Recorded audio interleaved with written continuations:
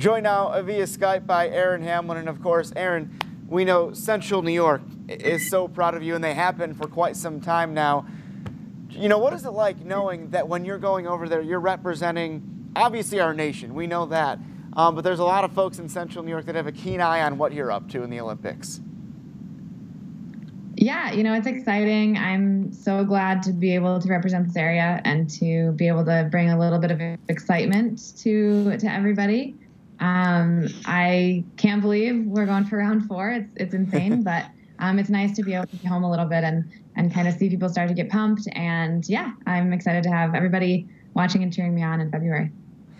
And that's just it as well. Obviously, at this point, you know, when the training and still the World Cups and everything are at a fever pitch, how do you focus on those competitions, but at the same time, you know, obviously have that Olympic goal in mind and that medal goal in mind?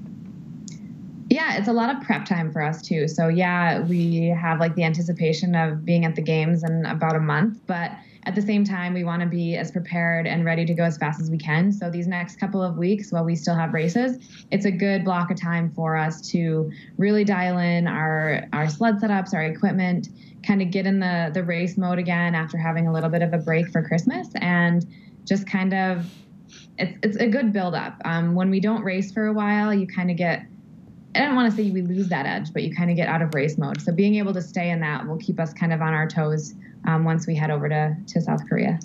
And as far as the time between, since you know, made it back to these games coming up here in February, and now the reception, knowing you're going back from family, friends, and just plain old fans, whether it's Central New York and around the world, what's that reception been like? It's been pretty crazy. I haven't really seen a ton of people since I've been home. It's been kind of a crazy week or so, but I've definitely gotten a ton of messages over the last couple of weeks since I clinched my spot on the team back in November, I think. But yeah, it's awesome. I had so many people from the area and from home up in Lake Placid this past weekend to see me race and to see the rest of the team be announced and the whole official nomination of the team. So it's really exciting to have so many people into it. And it's kind of surreal that I'm going to the 4th Olympics. So I think there's still kind of a sinking in process a little bit, but yeah, I'm ready to go. And listen, we don't want to fast forward for the games. We're obviously incredibly excited to watch you. But that feeling, the sense of accomplishment when it's over, and when you come back to Remsen and just the reception from that standpoint, you know, what is that sense of accomplishment like when, not that we want to fast forward, but when everything is done? I think a lot of it will depend on how the Olympics go. Not that I think people will just forget about it if I don't medal, but no. After the last games and the incredible welcome home that I got, I think that's going to be really hard to top no matter what happens. But I'm really excited for it. I'm excited to kind of see everyone pumped about the Olympics. That's something that's such a positive thing for this area, and to be able to have them all, you know, band together and cheer for not only myself, but also Team USA and any other athletes from New York, and to be able to have the whole excitement of the Olympics kind of carry over into the post-Olympics time when I come home. It just kind of extends it, and it makes it more of a party and more of an experience, because not only is it going to be exciting at the games and for my family that goes, but once I come home and the people that aren't able to go and people that I might not even know that want to celebrate it will have that opportunity, and it's always a lot of fun. And certainly, you know, medal and everything as well, but obviously just being an Olympian, I mean, that's a badge you carry with you for life, am I right? Oh, absolutely. That's not something anybody can take away. Definitely. And as far as right now, we mentioned obviously the preparation as far as competing World Cups and obviously trying to get yourself right for the games themselves, but you know, where do you feel mentally and where do you feel physically as far as getting there and getting into it in February? So far, I feel pretty good. I, knock on wood, have been able to stay healthy, and it's really all about maintaining, you know, where I'm at physically. It's hard during the season to try and go too crazy with training off ice. So it's kind of just a maintenance kind of structure. And then as far as sliding goes, I am looking to get a little bit more consistency going. Over the last couple of weeks, my races have been a little 50-50. I've struggled to put two good runs together. So I'm going to hopefully get a little bit more training. We have a few days extra training before racing starts again in the new year. So I'm going to try and just hammer down a bunch of runs and just get comfortable on the sled. And hopefully the next 4 races can give me the opportunity to just get that consistency in races down. And then I'll probably feel a lot better going into the games. We have to do 4 runs for the Olympics. So consistency is huge. But yeah, overall, mentally, I feel really good. I think experience at this point in my career plays such a huge part in making me able to keep a level head and kind of know what to expect and take everything as it comes. And so many fans will follow you, but maybe they don't know the ins and outs, the X's and O's, for lack of a better term, of the luge. And so take us through, anything specific that, you're looking to, that you want to really nail to make sure you're on that podium when it's all said and done. The biggest thing, especially for South Korea, is going to be to have 4 clean runs. There's a couple spots on the track that have given us all a pretty good run for our money. So the biggest thing is pull as fast to start as I can. It's not something that's been my strength. We pull off of handles and pedal on the ice with spiked gloves.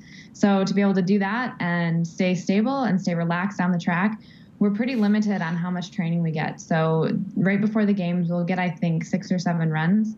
And so we have to pull from all of our training that we had this fall there. And the biggest thing is going to be sled setup. There's a lot of different things we can play around with, depending on the weather. Everything from humidity to temperature to ice temperature can impact how well our sleds run on the ice, because we can change a lot of things on our sleds to accommodate for different conditions. And then Curve 9, if anyone follows luge, they've probably heard of that in South Korea.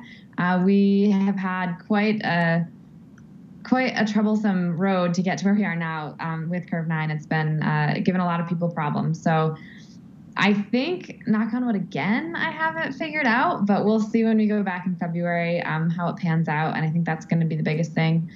If you ever see a sled go sideways, it's not a positive thing. So hopefully it doesn't throw me that way. I think you'll be fine. But you led perfectly into my next question a moment ago when you said the experience factor. And certainly when you're on the world stage, it doesn't get better than the Olympics.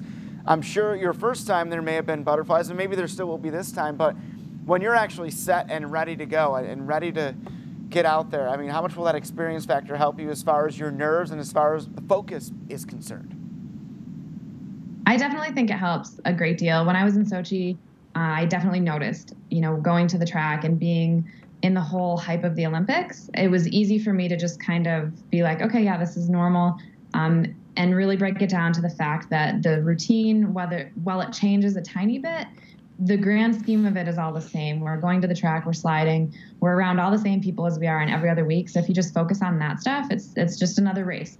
But then when it comes down to, having to perform, I think going into Sochi, I had gone to the Olympics and I had done terrible. I was 16th in Vancouver, and I had expectations for myself to be on the podium. So that was very disappointing. So I figured I, had nothing to lose. And so and I didn't expect to go 3 times, nonetheless 4. So I think it'll be easy for me to go and just really want to take it all in. And it's going to be my last Olympics. So to enjoy it is the biggest goal for me.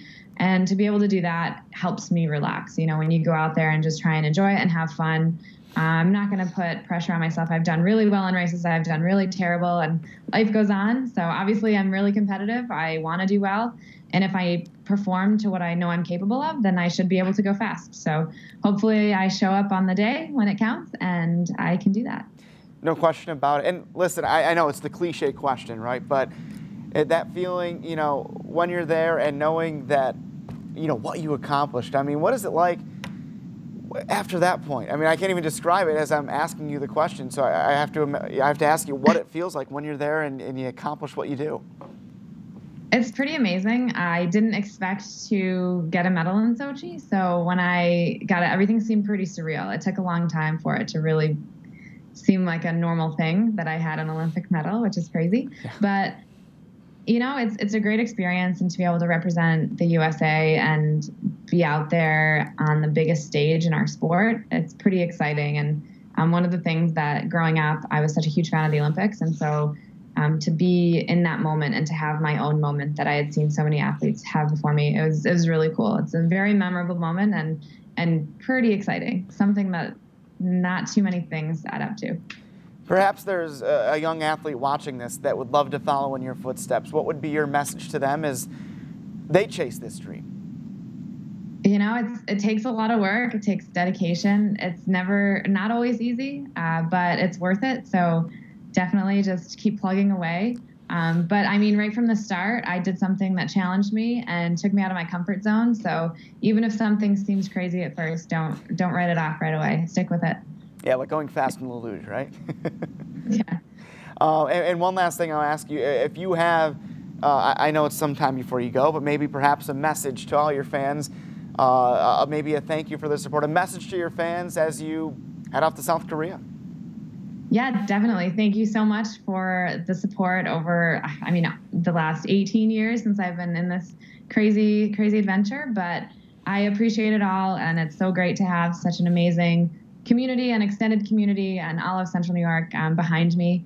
So I hope that everyone gets a chance to follow along on pretty much all social media. I'll be updating. So keep up. I love taking everyone on my journey. So yeah, reach out, say hi, do whatever. I love having everyone involved.